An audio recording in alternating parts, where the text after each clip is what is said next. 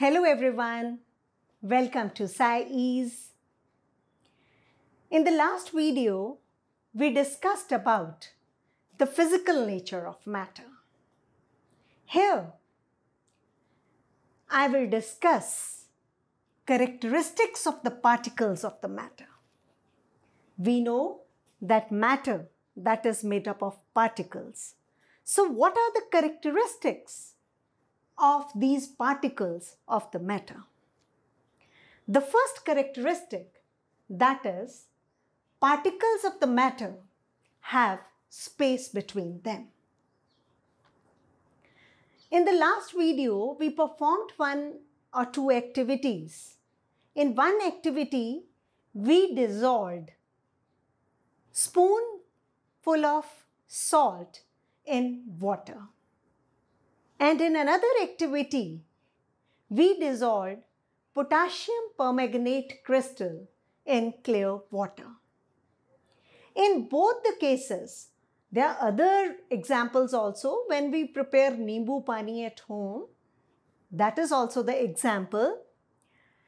Then where the particles of that salt or potassium permanganate that has gone, particles of salt or potassium permanganate that mixes, that goes into the spaces between water molecules. So, the first property, that particles of the matter, they have spaces between them. Now, second characteristic of the particles of the matter, that is, the particles of matter are continuously moving.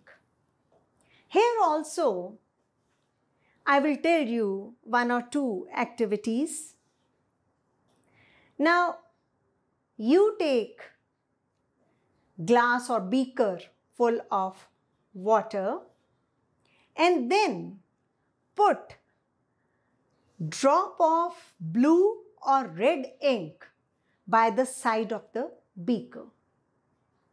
What you will observe? You will see, and keep it aside, you will see that after an hour, you can say, or before that also, the whole water that will become blue or red. Why? Because the particles of the matter, they are moving. You can take another example.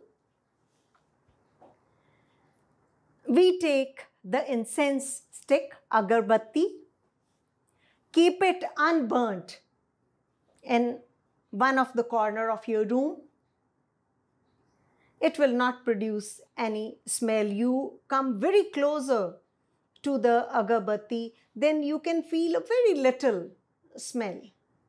But when you burn it, what will happen?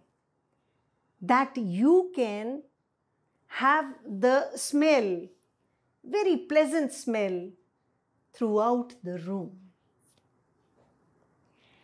You can take many more examples.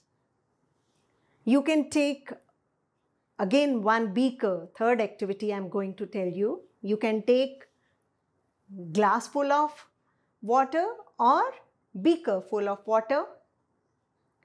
Put few crystals of potassium permanganate or copper sulfate in it. Do not stir it. Keep it aside. What will you observe? After some time, you will see that the particles, they are moving. They are moving continuously, and after some time, the whole beaker, that will become the water in that beaker, the solution will become pink. Or when we put copper sulfate crystals, then it will become blue. So why this happened in all these activities? Because particles of the matter, they are continuously moving. Okay? Now, one thing I want to tell you, that these particles which are continuously moving, they possess what we call the kinetic energy. Okay? As the temperature rises, the particles, they will move faster. They will gain more kinetic energy and they will move faster. So, this intermixing of the particles of two different types of the matter on their own, what is that known as? It is the diffusion. Why the whole room, that will we will feel a pleasant smell in that room. It is only due to the diffusion. What is diffusion? I have told you in the fundamental unit of life chapter that the movement of the particles from the higher concentration to the lower concentration. That is the diffusion. So, the intermixing of the particles of the two different types of the matter on their own, that is known as diffusion. So, the second characteristic of particles of the matter, that is, particles of the matter are continuously moving. So, two characteristics I have told you. Now, the third characteristic, that is, particles of the matter, they attract each other. For this, we will do a very interesting activity. Go to the field and make 4 groups of children. The first group, that will, each group, suppose each group is having 5 children. The first group will hold each other from the back and lock it, like the Bihu dance. Okay?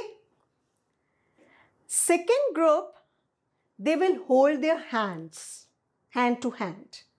Okay? And the third group, they will just touch their fingers with each other. 15 students, they are involved in this activity. Now the remaining 5 students, what they will do, that they will break this chain. They are making the chains now. So they will break these chains. And you can you tell that which chain that will be broken down easily? The third one, where the children, they are only touching their fingers. Okay? So, why I am telling you this activity?